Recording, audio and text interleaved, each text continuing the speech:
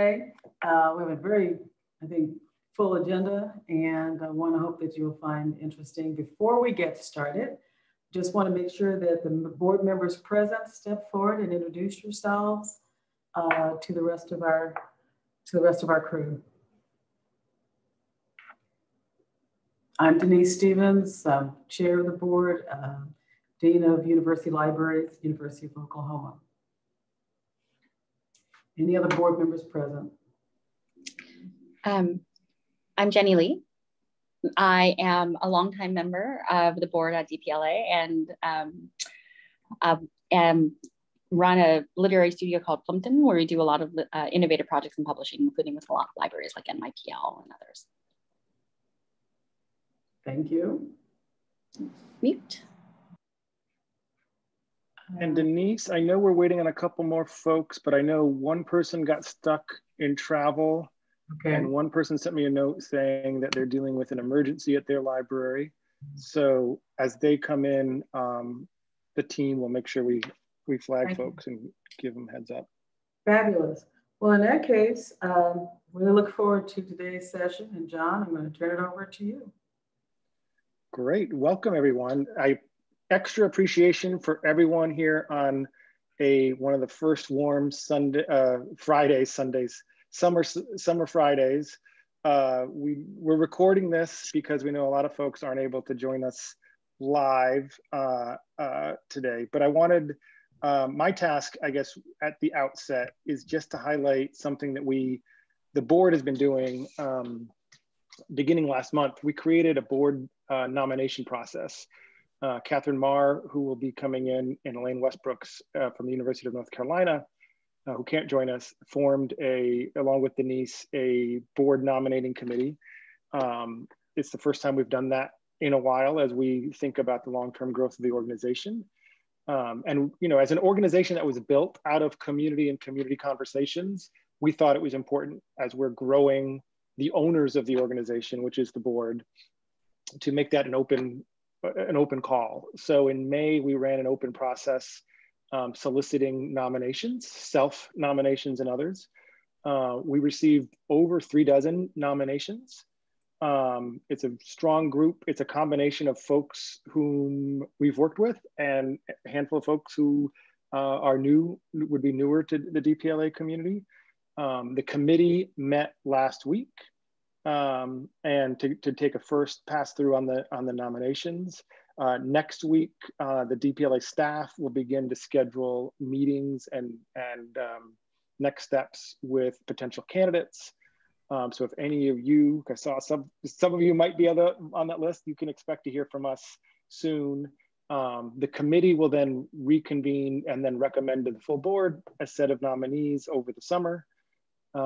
And that's, I'm really appreciative of how many folks raise their hands and are eager to be part of this conversation and part of this process and part of this community with us. Catherine is here. So Catherine, I don't know if you want to add anything else as the co-owner of the committee.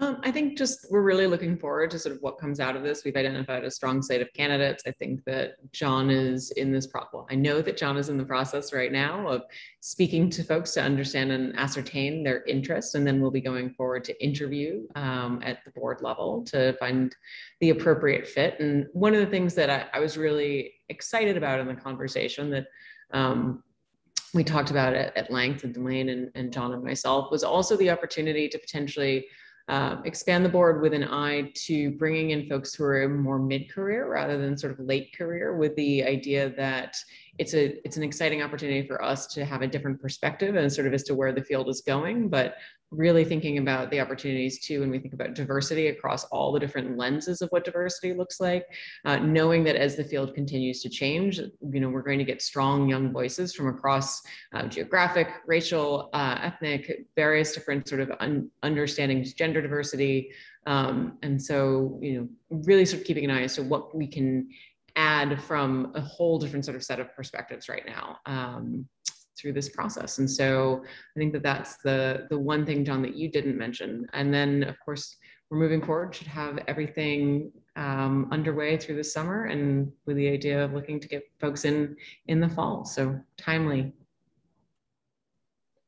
Thank you. And I guess one note I would also add is, as part of our board circle of life, we have 2 board members who are term limited out. All of our board members are unique and bring unique set of qualities and are hard to replicate. I don't think it's a controversial fact to say Jennifer Aitley is particularly unique for the strengths and calibers and backgrounds and experiences and networks and wisdom that, Jenny, that you've brought to our work. I know for a fact that as we think about growing our work, you are on our list of folks to engage with, especially as the eBooks work grows. And we've joked like there's no archetype, as you know well. There's no Jello mold of Jennifer Aitley. So thanks for everything you've contributed to DPLA over your terms here. And we're, like I said, we're going to keep engaging you in the future. Thank you. I feel engaged. Yes. Good. Yeah. Don't go away. Don't go away. So it is my job now to hand things over to my colleague, Shanae Moraine, to really dive into the program today. We're really lucky to be able to go into depth into the work of our national network. Shanae is our Director of Community Engagement and our mover and shaker, our library journal, DPLA's very own library journal mover and shaker. And exciting to hear what you have planned for the conversation, Shanae. Over to you. Thank you, John. Hello, everyone.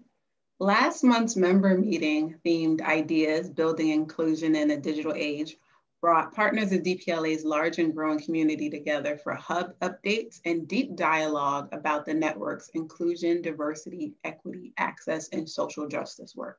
That's what the acronym IDEAS stands for. The collective shared updates about how the last year transformed how hubs build community and shared local projects indicative of partners' courageous and responsible commitment to an authentic reckoning with our past and their active stance towards doing better for the future. Joining me for a conversation about building inclusion for 2021 and beyond are Tara Carlisle. Tara is the DPLA Advisory Council Chair. She's from the OK Hub and is currently head of the Digital Scholarship Lab at the University of Oklahoma Libraries. Kinza Masood is the DPLA Network Council Co-Chair, Director of the Mountain West Digital Library and Research Association Librarian at the University of Utah's Marriott Library.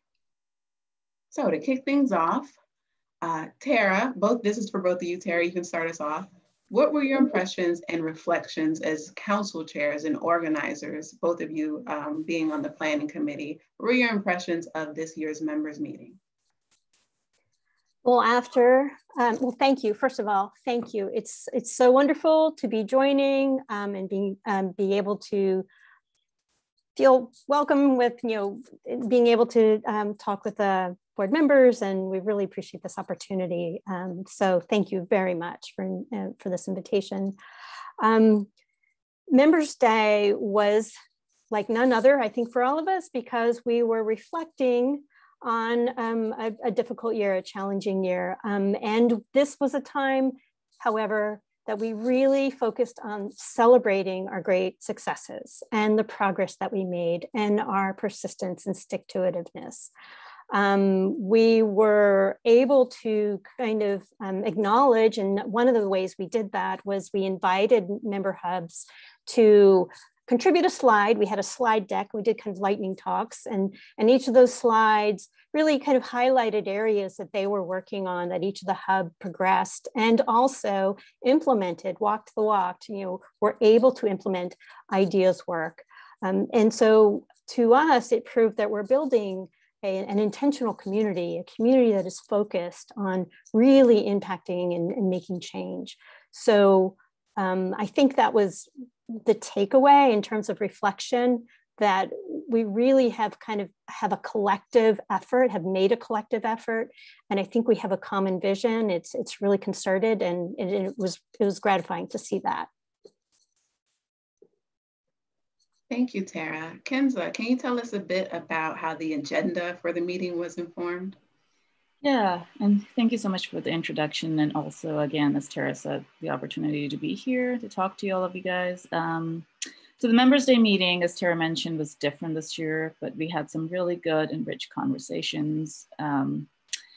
Over the past year, we've worked through a number of challenges with the Hub Network and also talking with the DPLA staff, Advisory Council, and some of them we have worked through have been resolved and some still in the process of resolving, but we believe that we've made pretty good progress by implementing new initiatives such as working on communication and transparency between network as a whole, and again, between the Network Council, Advisory Council, and DPLA staff, the dialogue between the Network Council, the network, the DPLA, and the working groups has also improved. And it's really nice that we've had the opportunity to have that conversation and a better connection with the board as well.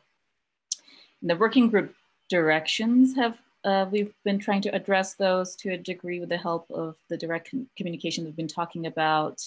And we've kind of looped the feedback that we had sent out through a survey to the network into what drove some of the agenda of the Network Council, the Members Day meeting, and which was really great. People have been really appreciative of the open communication through the Brown Bag series, the coffee chats with the Network Council chairs and DPLA staff. And again, that communication with allowing the working group members to attend the Advisory Council meetings, the Network Council, and also the board engagement commitment as well. And I think we've made great progress. And again, the working groups have also, we've addressed their charge. They've been updated, and we've been talking to them pretty frequently about the direction and how to move forward. And so the agenda was pretty much driven around, of course, the EDI efforts and the idea statement that have been published recently, but also I think the network as a whole appreciates that transparency, the effort behind that transparency and the communication as a whole. Thank you, Kinza. Speaking of progress, where is the network going in 2022? How have the priorities of 2021 grown and shaped new network-driven projects and initiatives? Tara, let's start with you. Okay. Well, two of the priorities set by the Advisory Council as chair was we wanted to focus on communication, increasing communication, and Kinza has addressed that and how DPLA staff and members have really come together to make that happen in a variety, multi-channel ways. So that with that feedback, positive feedback that we've gotten, we'll continue that and we'll continue to tweak that. So we've realized that such a simple thing has powerful results, and communication being really focused and dedicated to transparency and open communication is so important for such a diverse set of wide-ranging set of members. The other priority item that we focused on, that is representation, opening up our offices and our working groups and our participation, bringing in more voices, being more inclusive, having greater representation, and whether it's early career or a full range of people that we want to bring in and get their point of view and have them represented. So very specifically, what the Advisory Council did was form a task force to take a look at its operating principles. And they're going to provide recommendations in July on how to change and to amend our operating principles initially, just right off the bat, but also to kind of rethink possibly membership as well. So right now they're reviewing the governance documents. They will make recommendations that will impact our elections. And hopefully, as we're talking that walking the walk, is really making concrete changes to open opportunities for others to join the conversation. So our election process is coming up at the end of the summer, early fall, and we hope to have that framework in place for our elections. Thank you, Tara. I heard coming out of that a lot of intentionality around policies and practices. Kinza, how has the network's focus on ideas impacted your hub and local leadership in policies and practices? Like, as Network Council Chair, what have you learned as a leader and brought back to your hub? Yeah, I would say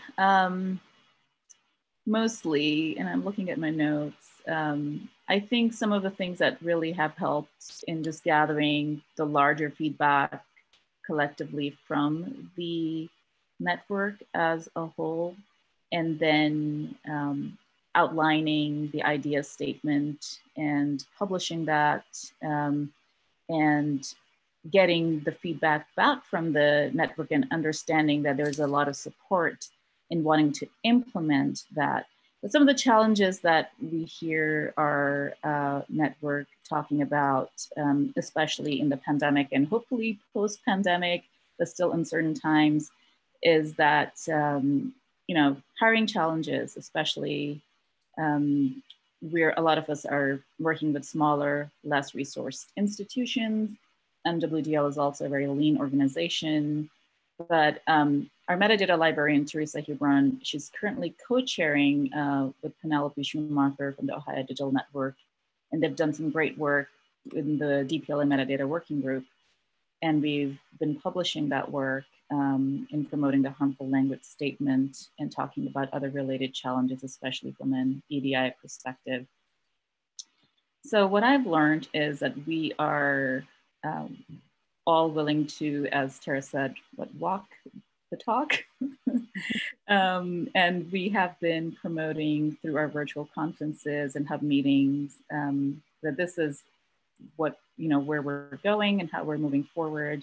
And we have the support, but I think the lack of resources and also financial instability in a lot of our hubs, especially our smaller hubs, is a bit of a concern. And I think that's something that we can look into. Also, the Marriott Library hosts the Mountain West Digital Library. And since we've been promoting the idea statement, I was approached by the Marriott Library, and they've hired a new curatorial position who's working to look at diversifying physical and, as an extension, also the digital collections.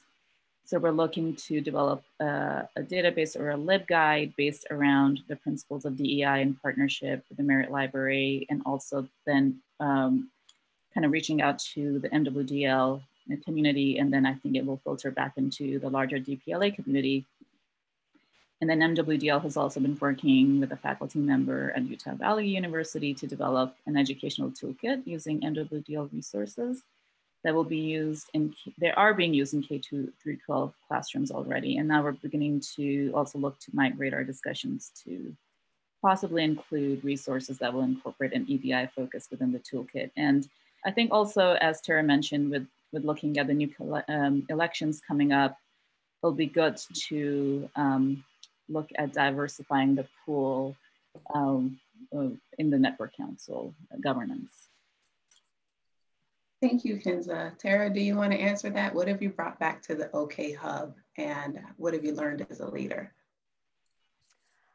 You know, very specifically, I have to say, just quickly, the breakout sessions were really exciting to see the initiatives, the work of aggregation and digital curation. And I got that sense of excitement from the members.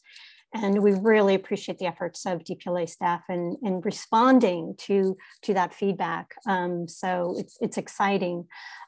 Specifically, closer to home, the ways that we have implemented, one example is the University of Oklahoma Libraries formed a working group of metadata justice. And as part of their work, they submitted a proposal to the Library of Congress to change the subject term Tulsa Race Riot to Tulsa Race Massacre, which obviously is a substantial difference. It took months for that work done, but we're very proud of that it happened. It is now officially a subject heading. It's the Tulsa Race Massacre. So this is you know, a big step, and one way of kind of following through on our word and feeling that we can contribute to that larger mission. What I have learned is the importance of remaining true to our mission and the strategic plans, and in doing that, making sure our members feel empowered to determine how they can contribute to the mission in their way, and to implement that. And so in some cases, I mean, that requires an open mind, because ideas that maybe, you know, some of us had not thought of, but others have, being open to those ideas and thinking about, you know, let's explore this. Let's see how we can take your idea and see if we can implement it in these other ways or apply it in these other ways.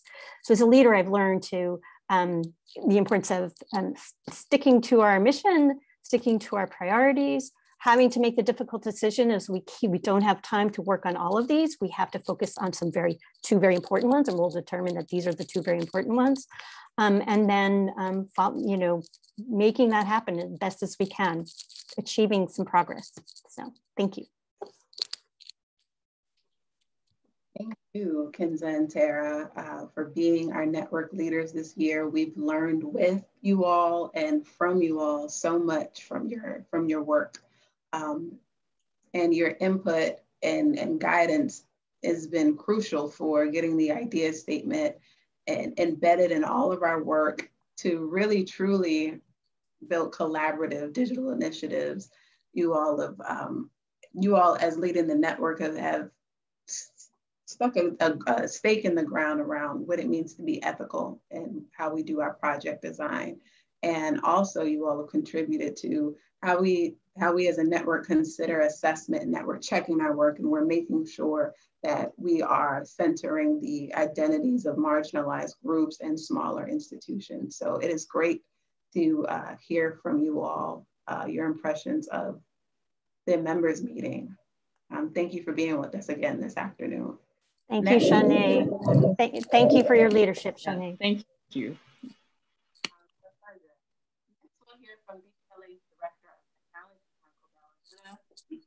Oh, you dropped, Shanae, you dropped out. Hello. Very good, okay. Sorry about that. Next, we'll hear from DPLA's Director of Technology, Della, Bitta, developer Audrey Altman, and Jackson Huang of the University of Michigan Library about our efforts to advance the work of algorithmic justice in the DPLA network. Michael, over to you. Thanks, Shanae. Hello, everyone. Thank you all for joining us today. Over the past year, in the wake of the murder of George Floyd, DPLA has put a lot of thought into how we will pursue our goals of equity and inclusion, which are pillars of our organizational strategy. We've taken a long, hard looks at the systems and policies that we've built at DPLA and how we can improve them to increase representation in our communities and collections. For too long, the library sector has relied on non-commercial missions and good intentions in place of ensuring positive outcomes for underrepresented groups. This problem extends all the way from the decisions made at acquisition through to systems of search and discovery, and also involves the partnerships and funding models that undergird these processes. We know that the systems that we have built and envision building in the future are capable of reflecting and amplifying the background radiation of bigotry and racism that colors the history of this country, extending to present day. DPLA, along with our partners, has plans and aspirations to be part of the solution to these issues. One place we feel like we have an important role is in examining and improving the policies, systems, and algorithms that libraries and archives and museums use to present their collections online and make them discoverable. Today, I'm happy to present Audrey Altman, a software engineer at DPLA, to talk about some of our latest thinking along these lines. We are also lucky to be joined today by a colleague of Audrey's. Jackson Huang is the digital collections coordinator at the University of Michigan Library. They wrote their master's thesis about representations of Chinese Americans in digital libraries and metadata records, and the ways that that representation changes when materials are aggregated into large collections such as Calisphere and the DPLA. So I'm going to pass the mic over to Audrey to get us started. Audrey? Hi, y'all. I have some slides, so bear with me for just a sec while I share them for you. Okay. Oops, that's the wrong kind of sharing. I'm trying to do presenting. There we go. Can everybody see that okay? Yes. Okay, good. You can't see us, but we're all nodding. Audrey, dozens of people are nodding. Thanks, John. Okay, so we've been calling this unofficially, maybe officially, I don't know yet. Unofficially, we've been calling this project the Algorithmic Justice Project. And as Michael said, the three of us are going to talk today. There's me, Michael, who you just heard from, and Jackson, who you'll hear from next. So the core question that we're trying to answer with the Algorithmic Justice Project is, can we make information retrieval more inclusive? And we have several points of inspiration for this project. The first one was rooted in our experience making the Black Women's Suffrage digital collection, which, if you haven't heard about, is great. You should mosey on over to the website and check it out. It is a special sort of sub-collection of the whole DPLA aggregation that is specifically focused on Black women's contributions to voting rights movements in the history of the United States.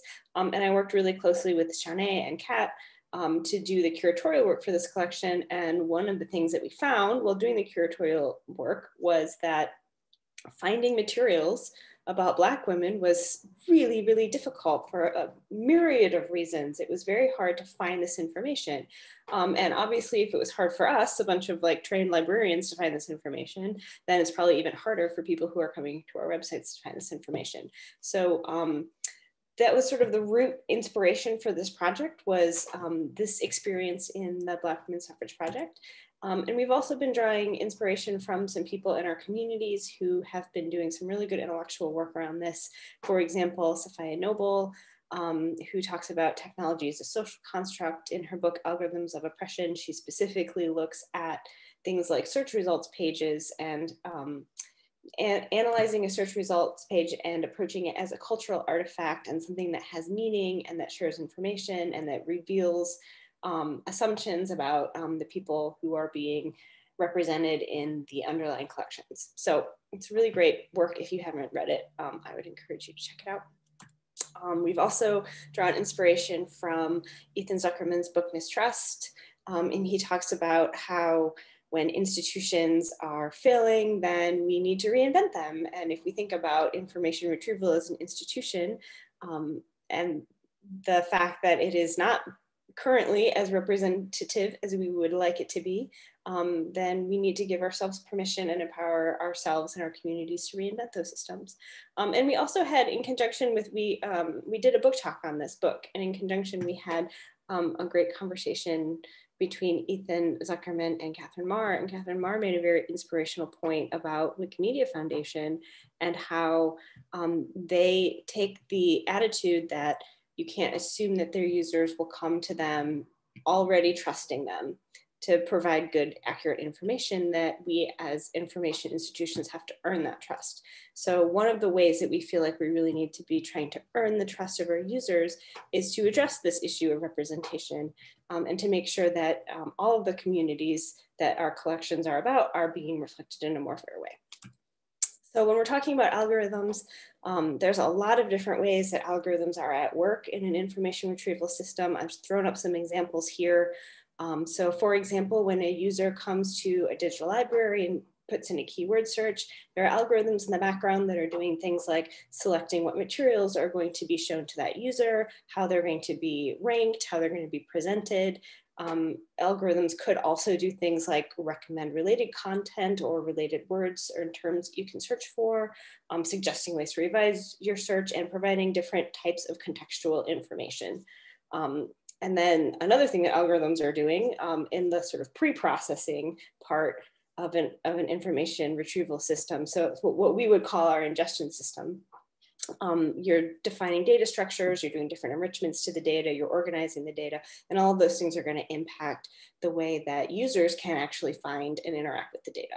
So when we're talking about algorithmic justice, we're talking about all of these different possible pieces and algorithms that are working together to create a user experience. And we also are trying to think about algorithms in context, because of course, algorithms don't live in a little silo by themselves. Our technologies are always in context. So in addition to looking at, the code and the math and all of that stuff, we're also looking at how they interplay with our collections, our metadata, our different user groups, our user interfaces, the different people and institutions who are involved in creating the collections, creating the algorithms, and then also looking at our history and culture, because the collections that we have reflect history and culture. And, as Michael pointed out, if there are, if there's biases and racism and other isms in our history, then they show up in our collections, and then they show up in our digital library experiences. So all of this is interconnected in very, very interesting, complex ways. And we're trying to look at the big picture. And in terms of how we're approaching this work, we're very early sort of deciding what this work is going to be and what it looks like. But some of the pieces of the puzzle that are coming together are investigation, meaning looking at our own systems and figuring out where the pain points are, where the problems are in our own systems. Education, meaning trying to learn from experts in the field, trying to learn from underrepresented communities, and trying to figure out how we can better share information with each other.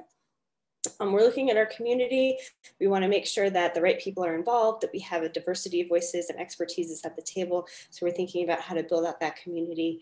And then experimentation, trying and testing out different ideas, seeing what actually happens when we try and put some of these ideas into our code base, iterating, testing, auditing, and then eventually, hopefully, getting to a point where we can all have better information systems.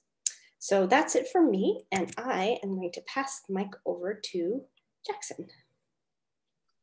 Okay, I have some slides as well, so give me a second just to put those up.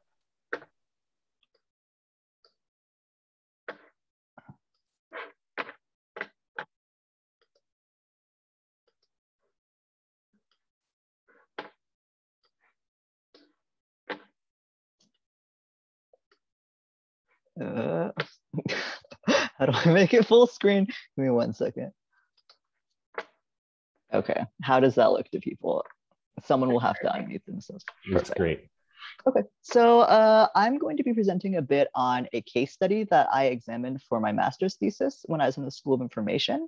I was interested in how digitization and ingest across platforms affects not only, it's not just a technical decision, but it kind of shapes how users are able to find and make sense of materials. I was interested specifically in how this played out around collections related to marginalized communities, because oftentimes those digital collections have had special care and kind of intention to do some historical reparative work. And in particular, the case study that I'm looking at is a collaborative collection called Chinese in California, which is on the history of Chinese immigration to California in the late 1800s and early 1900s. So before I go too far into my case study, I want to talk a little bit about the framework from which I approach this work. So I came into libraries because of metadata, huge nerd, but also I was really interested in metadata because of the way that it is integral in digital environments for users to be able to find and make sense of materials. I think unlike in physical environments in which users can browse, that's not really an option, especially in kind of large scale platforms like DPLA. And so I was very interested in how metadata, which gets thought of oftentimes as very technical or in a kind of narrow sense of like one specific keyword, how does metadata translation as a whole affect meaning? How does it shape how users, not only find material, but understand what they're looking at? So a little bit about what I mean by the phrase semantic harm. I threw up a quick definition here on the right. When I use the word semantic harm, I really want to emphasize that this is the exclusion, not just of individual perspectives, but kind of ways of thinking. There's kind of a historical exclusion and ongoing exclusion of whole classes of people and their worldviews. So in libraries and archives and academic contexts in general, what you see is that certain communities get cast as the subjects rather than agents of knowledge. People study you, you do not do the studying. This denial of subjectivity to certain communities causes semantic harm not only to that community themselves, but to everyone in general, because by limiting those perspectives from being able to enter knowledge production, it prevents how it kind of shapes how knowledge currently exists and also what knowledge can be created in the future. And so what you'll see, in libraries and archives is that there's not a lot of material on certain topics. But I think moreover, what you'll notice when you look a little deeper is that that material exists, but the description or the metadata is inaccurate. So there might be derogatory language or euphemistic language that covers up harm. There might be kind of reductive description where ethnicities that are not the same ethnicity are grouped together, or that individuals from marginalized groups are misidentified because people made like an assumption that people look the same, or things might just be plain incorrect, right? So like in that case, if someone's misidentified, that's not just reductive, it's also just wrong. That's not the correct label for that particular person. Or if a particular community is labeled incorrectly, it's also just inaccurate metadata, right? It is racist, but it's also from a kind of metadata quality standpoint, just incorrect. And this is especially harmful in archival spaces because of, I think, this perceived evidential nature of records.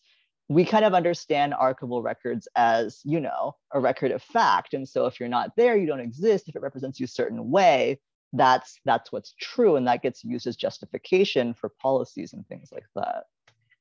So looking a little bit about trying to find Chinese materials in DPLA, if you do a quick search, I use Chinese just to kind of keep it broad.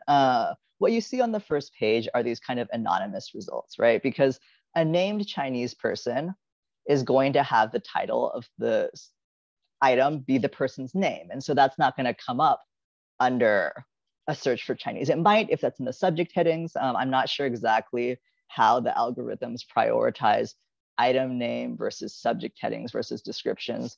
But you'll see that, in the first page in general, items that have that keyword in the title are kind of prioritized. This is a little bit of an older result, but if you look at it now, it's very similar.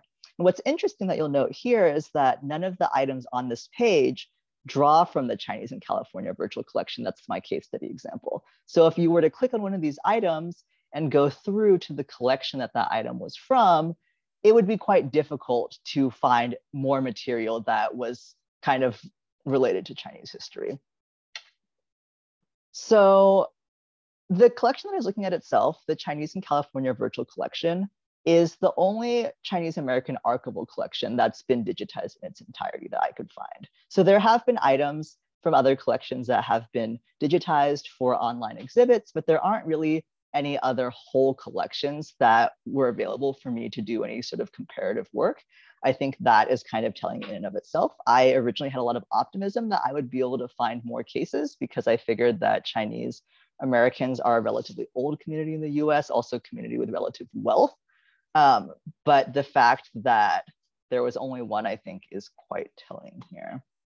So the collection itself, like I said, is a topical collection. It was digitized in the late 90s as part of the Library of Congress Ameritech American Memories Project. It was spearheaded by the Bancroft Library, which is a special collections library at UC Berkeley. And it has materials from 2 UC Berkeley institutions, as well as the California Historical Society and the Oroville Chinese Temple. So you'll see kind of insider and outsider perspectives. The academic libraries are or the Bancroft and the California Historical Society have more outsider perspectives, and the Ethnic Studies Library and the Oroville Chinese Temple have more insider perspectives. This collection is available through a variety of different platforms, some of which provide collection level information and some of which only collect item or only allow for item level information. So this is kind of just going to be an examination of what happens when materials go from collection level to item level repositories, which I think in general is thought of again as a kind of like technical limitation. So this is the original project website for the project. It's quite clear that it is from the late 90s, but it's quite explicit about the archival decisions. And so if you read some of the description, it's explicit that some of these portrayals are derogatory. It kind of contextualizes those derogatory materials, both in the history of the time, but also in kind of the history of collecting institutions. It acknowledges that a lot of the materials that are from insider perspectives come from the Ethnic Studies Library, which I think is a very interesting and important kind of highlighting of how the question of who, you know, collects materials shapes what kinds of materials are collected. And something to note as well is that the material from the Oroville Chinese temple is not included in this particular website. It was kind of a later edition, and it's kind of special information. So the Oroville Chinese temple is an actual temple, and they designed a special website so that you can go through the rooms and look at the different artifacts that are in each room. Pretty cool. But there wasn't necessarily thought given to how to integrate the special information that's in that website to the main website, or what would happen, or how to put it into the finding aid, or what would happen once the finding aid went into an aggregate repository. So it wasn't an intentional oversight, but there are kind of consequences in terms of loss of information to the fact that that kind of specialized capability wasn't really translated technically into the other aggregators. So the project website itself is just a website. It doesn't really give you the items themselves or really the series organization. It's kind of just like a macro level explanation of the project and of the archival logic behind the project. So on OAC, there is a finding aid. The finding aid gives some really interesting contextual information for the collection, but not as much as the project website. And it shows the materials in thematic organization. So one of the interesting things that you'll see there is that in the finding aid, materials are organized by source collection. So because this is a thematic collection, it's drawn from a lot of different archival collections, and so there's some additional information that's about the source collection the materials are drawn from. You can see that in the example here that the scope and content note in subject indexing terms applies to all of the items that are drawn from that particular collection. What you'll notice though, or what you may be thinking about, is that if Carlisle and DPLA don't allow for hierarchical description or the inheritance of metadata fields because it's strictly item level, what happens when information is only given at the source collection level, right? What happens to how users are able to understand the materials when it goes into an item level repository? So the chart here is kind of a breakdown of whether there is description or subject access for materials from each of the institutions. What you'll see is actually that the loss of contextual information is concentrated or more severe for institutions that were intentional about providing more context. So the Ethnic Studies Library, which had the most archival collections that were from within the community rather than having subject files, they had made it an intentional decision to provide subject access and scope and content notes at the source collection level for all their items. So what you see now is that in CDL or DPLA, actually none of their items have any subject or scope and content description. Similarly, like I said, with the Oroville Chinese temple, because a lot of that information was kind of put in a separate website, when the finding aid went into OAC and the items went into Carlisle and DPLA, again, there isn't really any subject, or there's no subject access or description. That's not to say that information was never gathered, but that in this kind of technical transformation across platforms, it was lost because it wasn't able to be ingested at that level. What's interesting too is that you'll see that the Bancroft and California Historical Society have relatively less metadata loss, and that these are more outsider perspectives. So thinking a little bit about why this matters, a kind of concrete example here is, here's an item called the Wildcat from the California Historical Society. You can see that there was relatively little loss of subject and location information. It's relatively unscathed. But what you don't see is that it's from a series called San Francisco Chinatown, Outsiders Looking In. That title already gives you some useful context, right? That this information was either created by outsiders or by Chinese Americans portraying their community in a specific way, maybe for tourism. This specific subseries from the source collection is called Photos No. 6 Tradesmen, which seems pretty innocuous. But what you'll see is that that source collection, San Francisco Chinatown by Arnold Genth, has other series whose names seem less innocuous, right? So photos number 1, Camera Shy Chinese, has items such as fleeing from the camera, an unsuspecting victim, or no likey, which, you know, implies that these images were taken without consent or perhaps against the consent of its subjects, and in fact seems to actively fetishize their distress. So that really helps you contextualize that this outsider view of Chinatown isn't just a neutral one, but a specific and culturally informed perspective that kind of portrays Chinese people as exotic or other.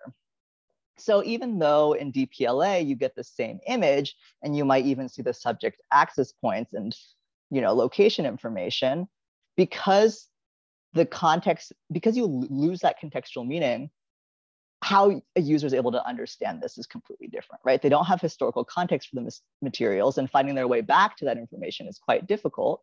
And there's not really any warning for them to prepare themselves for potentially challenging or sensitive content, which kind of brings me back to my original point, right? That technical decisions are actually deeply meaningful decisions. So what we see here is that what gets thought of as, you know, that technical translation, what metadata can be ingested to various platforms, actually really shapes the meaning of the items. How does the metadata provide context, and how does that context shape meaning? And so I think it's really important for us to think about how this plays out for materials that are related to marginalized communities.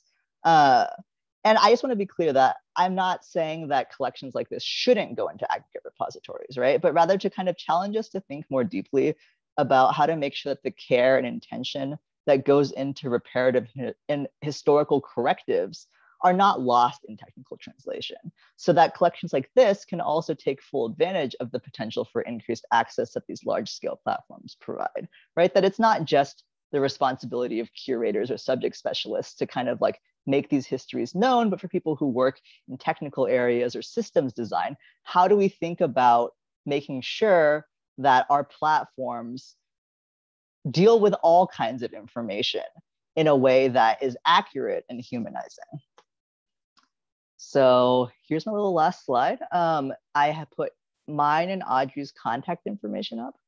If you want to read my thesis in its entirety, there's a link there. There's some more kind of specific information in terms of like nitty-gritty metadata analysis stuff. And I think otherwise, we and Audrey had a couple of questions for each other. So if you want to come back on, Audrey. Yeah, hi, thanks, Jackson. That was great. Actually, before I jump in with my questions, I'm just like, so Jackson and I are friends and could talk about this for ages just between ourselves. But before we jump in and do that, because it might just get a little bit like us being excited, does anybody else have any questions that they want to ask? If you don't, that's fine. And if you do, you could either unmute yourself or pop it in the chat or raise your hand. But I want to make sure that y'all can also participate in this conversation, and that it's not just going to be me and Jackson nerding out about metadata. I mean, which it will be, but you can also feel free to join us and nerd out about metadata and ask questions too.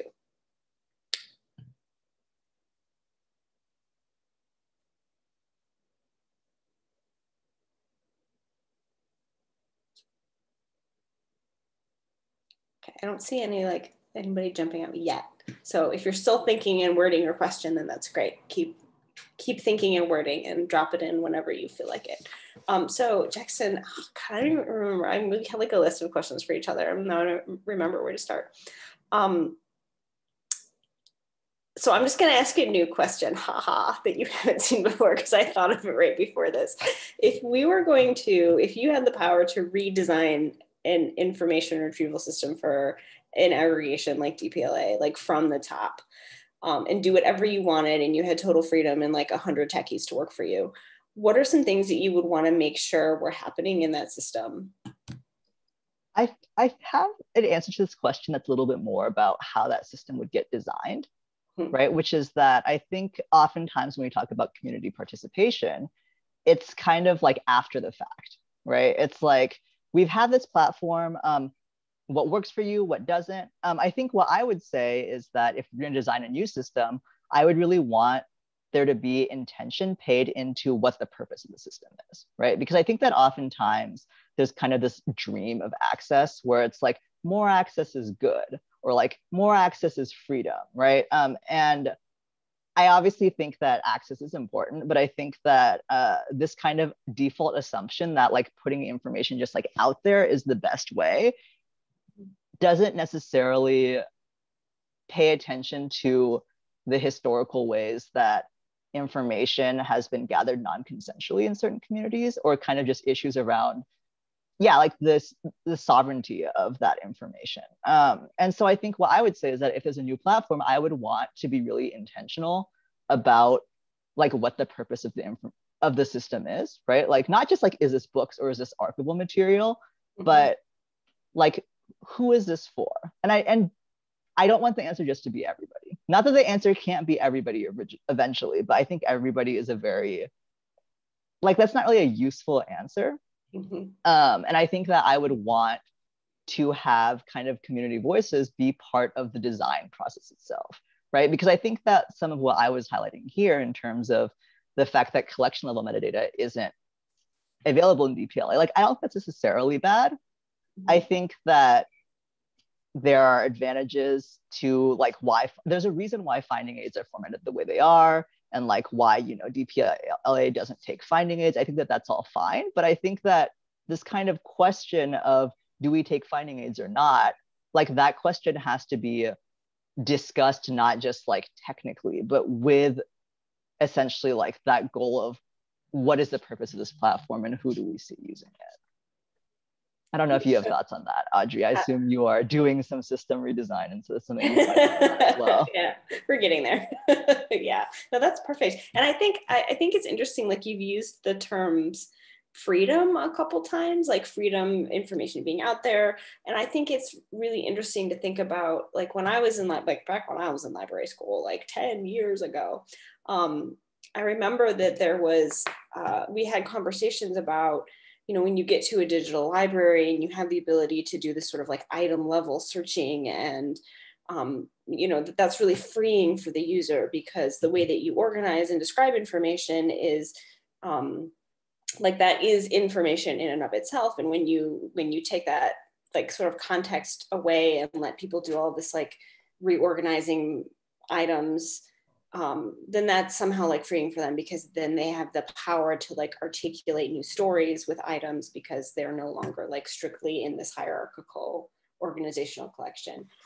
And like, I don't remember us being like all super gung-ho about it when we were like in library school. And now after being at DPLA for a while, I feel like that's true, but it's also true that what you're saying is, you know, something is lost when you do that. And that the work that people have done to organize and describe is, you know, like freedom, with freedom comes a lot of responsibility, and the people don't have the power to go and learn the entire history of how institutions collected things and organized them and why. So providing that is really important too. I think that point that you're making about the relationship between freedom and responsibility is also really important, right? Because it's good to have flexibility for users to be able to build their own collections. But I think that oftentimes freedom becomes a way for institutions to essentially absolve themselves of responsibility, right? Like now that the users have the freedom, like we don't have to have the responsibility to, you know, make sure that it's actually organized in a specific way, because it's like, well, now everyone can be their own catalogers. But there's also a reason why catalogers are a profession, right? There's like a reason why there are, you know, as problematic as professionalization in the field can be, like there requires certain kinds of specialized knowledge to be able to navigate certain kinds of systems. And so I think it's important, yeah, again, not that freedom isn't good sometimes, but that like we can't let it be an excuse essentially for us to absolve ourselves of our professional and technical responsibilities as people who like create and build infrastructure. Okay, I'm getting the hook. So I think it's time for us to pass the mic. Thank you so much, Jackson. That was really fun. And if anyone wants to continue the conversation with us, then just drop us an email and we'll be happy to chat more and to get you involved in whatever the next steps are going to be on this project. Wow, I mean, wow, thanks you guys. You know, freedom can't be an excuse. I'm so grateful to you, Jackson, to Tara, to Kinza, for joining us, and that the board and the larger community have got a slice of the community we get to work with on a day-to-day basis. I'm also really glad y'all got to hear from some of our colleagues and got to hear a little bit of what the privilege it is for us on the DPLA side. To wrap up, I just am going to point, and my colleague Kat might do a rapid round of links just to highlight a couple of things that, you know, we've been, some points that have gone up on the board between what the staff's been driving and the larger community. Last month, we launched our newest hub in our national network with the Northwest Digital Heritage Hub. So congratulations to everyone in the Northwest who helped take that on. Also yesterday, we announced a big upload of 50,000 materials from our partners, the Orbis Cascade Alliance. And depending how fast Kat is Google jockeying, she'll share that link. Many of you saw the news and talked about and shared the news earlier this spring of the agreement we announced with Amazon Publishing to make their 10,000 ebooks and audiobooks available. You know, that's part of our intentional effort to make sure that libraries have the flexibility and freedom they need to ensure that digital materials are available to their patrons and their readers. That work under the leadership of our colleague Michelle Kimpton is continuing and going to grow. And I think, you know, we're actively in communication and listening to our partners on the ground, and we'll be tweaking and building our project to ensure that we're serving the needs of what we're hearing from libraries. And so stay tuned for more news about that. And thank you to Michelle for really just, you know, pushing a really exciting kind of next step for the entire field. Last bit before I hand it over to you, Denise, to close us out. 2 events. We have, you know, even though it's summertime, we've got 2 big events this month coming up. On Audrey mentioned the first DPLA book talk. The second one we're doing on Thursday with Dr. Shonda Prescott-Weinstein and her book, The Disordered Cosmos, a journey into dark matter, space-time, and dreams deferred. Kat's gonna throw the link in there. Dr. Prescott-Weinstein will be in dialogue with Lori Harris from the University of Cincinnati. That's Thursday afternoon. And this is an experiment we've started to do the DPLA book talks, but I think we're gonna keep them going. We wanna keep ideas and conversations going, not just about our work, but about new ideas. Lastly, on June 28th, DPLA is partnering with Knight Foundation to convene a conversation of librarians and others about the role of libraries in securing and ensuring equitable broadband access across the country. And so we've got a set of partners who are going to be in conversation with us at that event, including Tracy Hall from ALA, John Palfrey, DPLA founder, and our very own two DPLA board members, Jill Bourne and Felton Thomas will be there, as well as Crosby Kemper, the director of IMLS. So you can look for that link. We'll be pushing that out as well, but you can look for that in the chat. And those are our plans for the summer. We hope to see you either at the book talk or at the conversation about broadband access. Denise, I'll hand it over to you to bring us home. Well, first I want to echo our appreciation to our presenters today. I mean, we learned a lot about what's going on behind the scenes, but more importantly, about how we're trying to affect change. And that's enormously important. And it's evidently clear the role that we're playing in helping to ensure access, not only to information, but to the truth about the information. This is really very informative, and I learned a lot. Want to thank everybody for joining us today. And before I adjourn, just want to make sure we didn't have any last minute questions or comments or suggestions before we adjourn and allow people to get on to their next appointments. Hearing none, we are adjourned. Thank you very much for joining us today. Thanks, everyone. Have a great summer. See you on Thursday. Thank you. Thank you. You too. Thank you, Denise. Thank you, everyone. Bye-bye. Thank you.